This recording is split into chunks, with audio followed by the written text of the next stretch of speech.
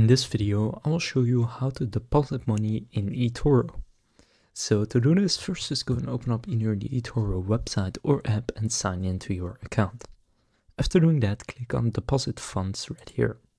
Once you click on that, you can then here click on Add Funds to your Euro account. If you use Euro, if you use a different currency, then just click on whatever it says for you. So I'll click Add Funds to your Euro account.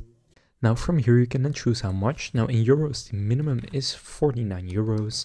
So for this example I'll just do 50. And then here you can choose the method. So they have fast bank transfer and a regular transfer. I'm going to use a fast bank transfer.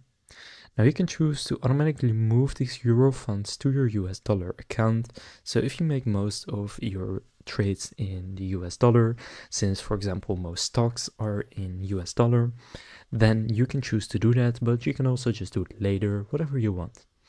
From here you can then click continue. From there it will take you to a page similar to this one, but it can be a bit different depending on what country you are from.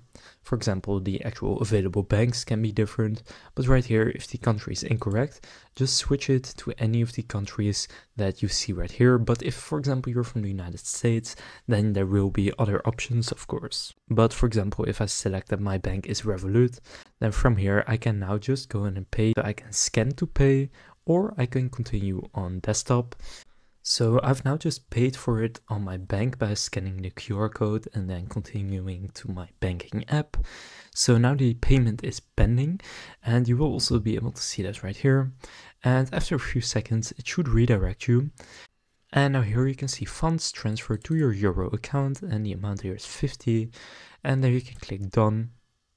Now when I go to my portfolio right here, you can see that my total available cash is a little over $51 since I set it to automatically convert to US dollar. So that's basically how you can deposit money in eToro.